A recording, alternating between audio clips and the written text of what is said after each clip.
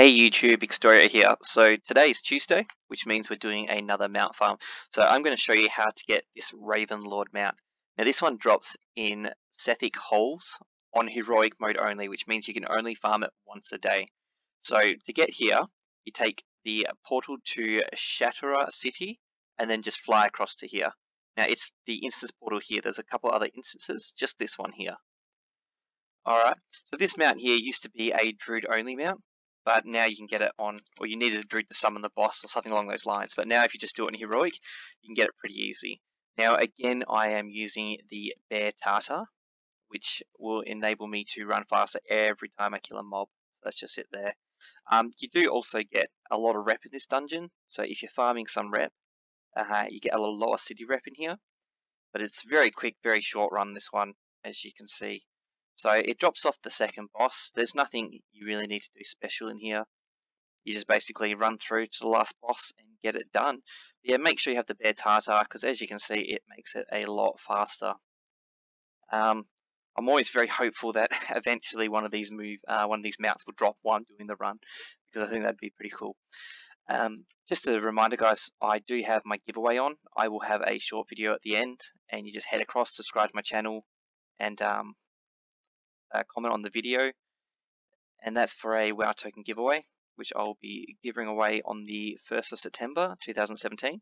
So good luck to everyone who's subscribed so far. I think we're around 50. So, I mean, you got a 1 in 50 chance, which is pretty solid.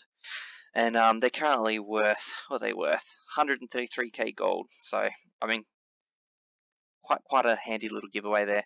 So we're nearly up to the boss already. As you can see, it's super fast with bear tartar. Like, I mean, a couple of minutes if that. And this is the one here. So as you can see, I already know the amount. But yeah, fingers crossed it drops. Let's have a look. No, it didn't drop today. Alright, then just to run out the instance, it loops around, which is another really good thing about this dungeon. Kill it to get my movement speed. And then yeah, you just kill the last boss and then turn right and you are out the front. It is fantastic. Alright.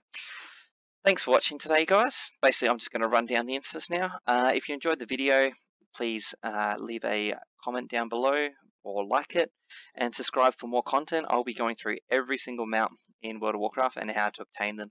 So starting off with 2 of the easier ones, and we'll just work progressively harder from there. And yeah, new videos Monday, Tuesday, and Thursday, and sometimes a special video on the Friday, depending how I go. Alright, enjoy, guys, and thank you so much for watching.